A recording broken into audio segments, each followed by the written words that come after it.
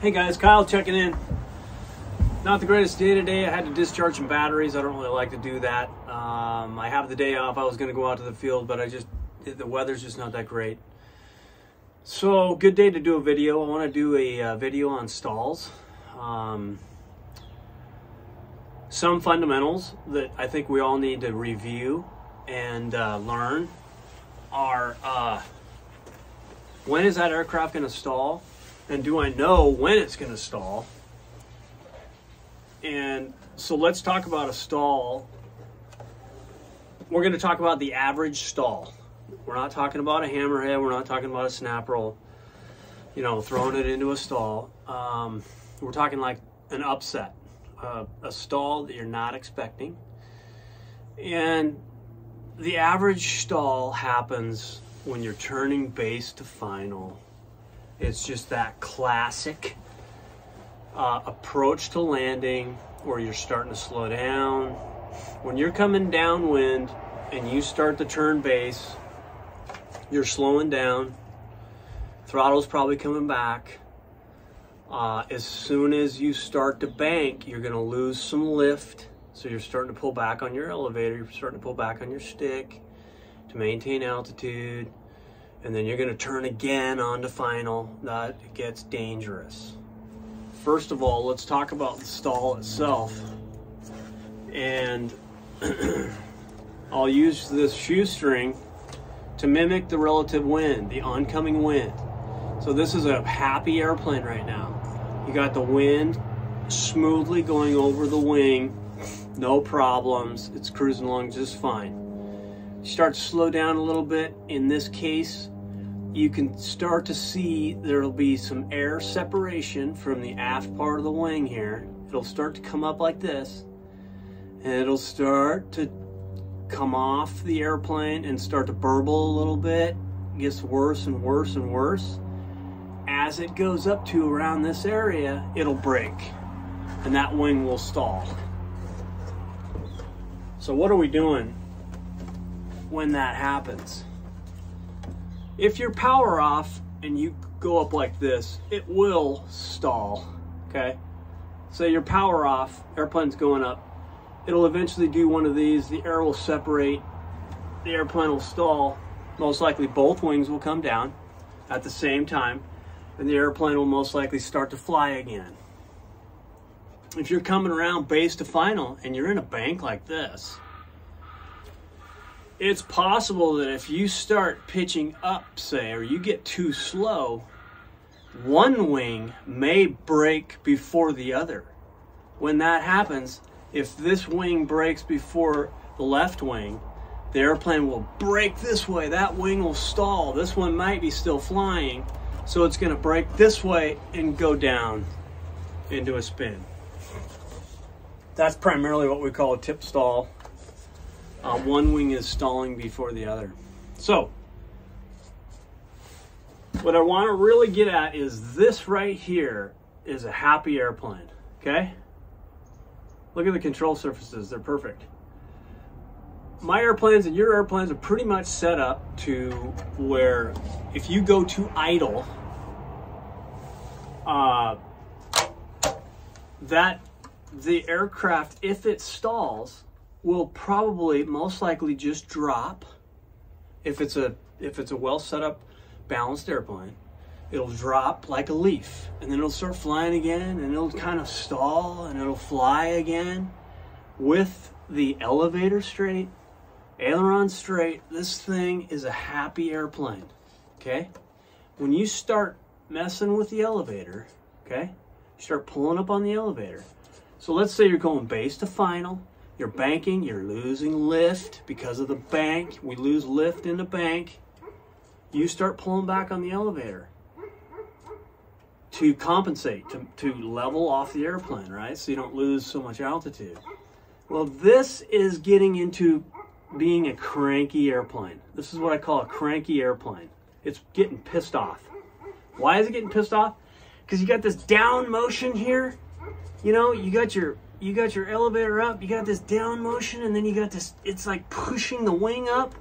You can just see the airplane starting to struggle. It's struggling. And what do? We pull it up to about right here or so, and the airplane is just cracking and it stalls, okay? It stalls.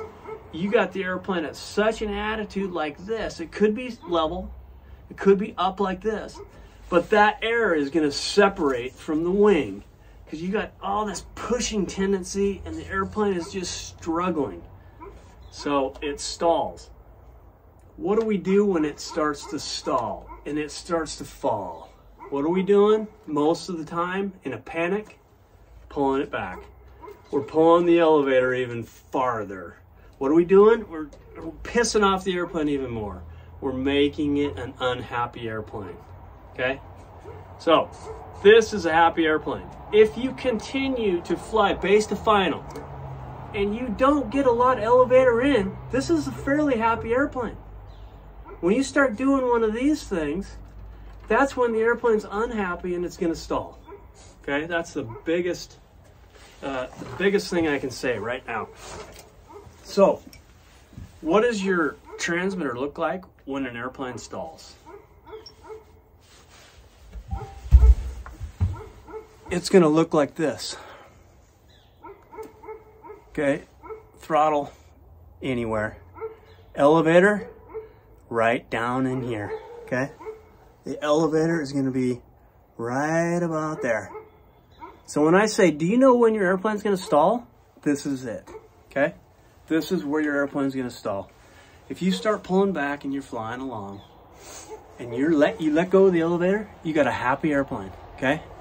So translate your transmitter into what I just said with the airplane. This is beginning to be a cranky airplane, cranky. It's just getting pissed off. Pissed off. Now it's struggling. It's struggling to fly because you're pushing on these forces with the airplane. So it's a struggle. So what are you gonna do when you stall? And this is hard. I know it's hard. I've failed myself. When the airplane stalls, guess what the stall recovery is going to be?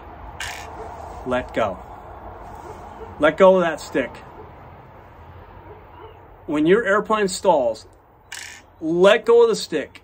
Make it sound like that. Listen to it. Let go of the stick. Count to 1. Depending on your altitude, count to 2. If you have the altitude, you know, count to 2.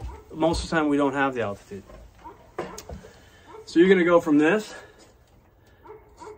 right about here probably. And then you're going to let go. Boom. It's going to go like this. That airplane is going to be happy again. What's it going to do? It's going to fall. It's going to speed up. Airflow is going to come back to the surface of the wing. The airplane will fly again. Like I said, count to 1, 2 if you can, if you have the altitude. Let the airplane recover, get a little bit of air over the wings, then pull back and recover the airplane. Obviously, you're going to probably be putting in some power at this point.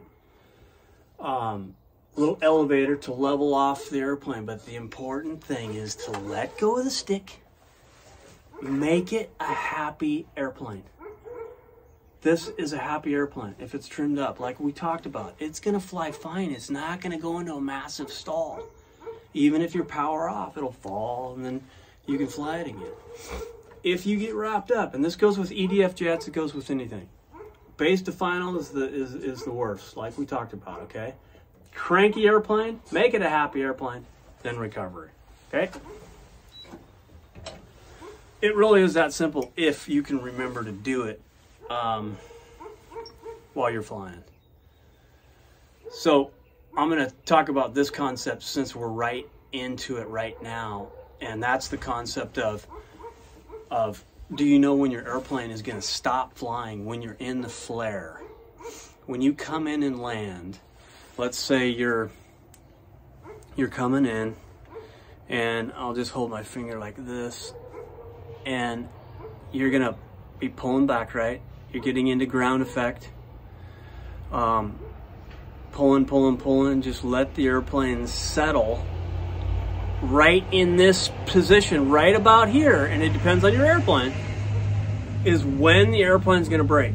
Okay, if you come in smoothly, and most of my landings are power off, Most of my airplanes are set up to where I come in on final with no power. The engine is at idle, and my airplanes are coming down, gliding down, about 1.3 times the stall speed, 30% above the stall speed, coming down just nicely. That's just the way I have my airplanes trimmed up.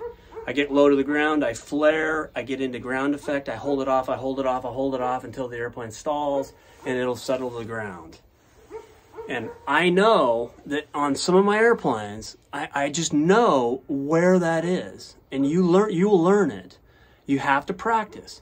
But you will come in and you'll know when that airplane is going to stall. And when it's going to break and settle to the ground. If you're a little high and you're like down here, go around. If you're nice, if you're by the runway and everything's looking good, continue that flare. Bring it down just a little bit more. You know it's going to break. Right about there. You can get the feel. So can you fly an airplane by feel, a remote control airplane by feel? I think you can. We just don't have the force feedback like a real airplane, right?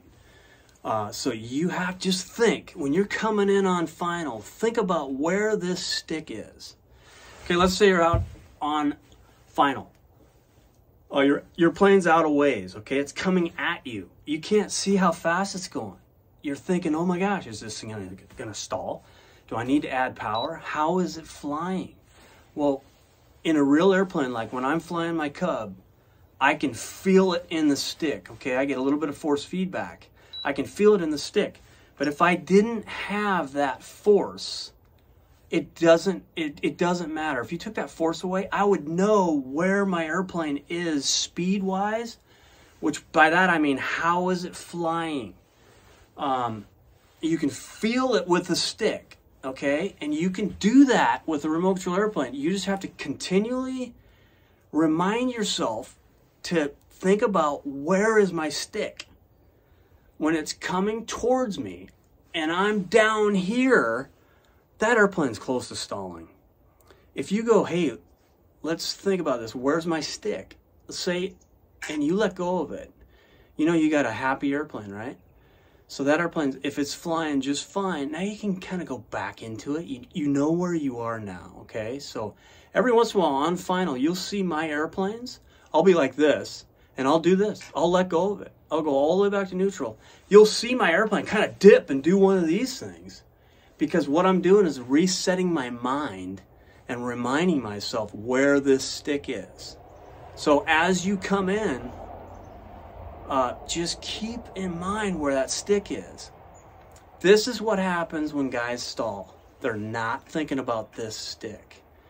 They're down here, they're just thinking about what the airplane's doing, and they don't know how cranky they're making the airplane. And you might have that airplane just pissed off and you don't even know about it. Hey, let go of it. The airplane's going to dip, like I said, and just come back into it. Remind yourself where that stick is and where that stall is going to be, okay? Where that stall is going to be. So, in my opinion, you can fly a remote control airplane by feel. We just don't have the force feedback, and you got to constantly remind yourself, where are my sticks? If you're flying an EDF, let's say you're going faster, well, the stall's not going to be so far down, right? If you're going faster, the stall might be like right here, okay? This is going to move around a little bit on different airplanes and different speeds. There's always exceptions to this. What we're talking about today is the average stall, and a lot of averages. But I'll tell you, every airplane I fly, I am very conscious of where this stick is, because this is it. This is your stall. This is your stall. You can actually tell when that airplane is going to stall. If you don't believe me, get out there and practice this. Like I said, this is something I use every time I fly any airplane. Disc launch gliders, for example. I like the disc launch gliders. You want to catch those, especially in a tournament. So I know when I bring that glider in towards me, I know when that airplane is going to stop flying and just how much I have left. If I want to swoop that airplane in and maybe at the last minute just give it a little more of an alpha angle, I know how much stick I have. So I know when that glider is going to stop flying. So anyways, guys, practice that. I think it's unbelievable. Just remember, stall recovery. Let go of the stick. Give yourself time. Let that airplane actually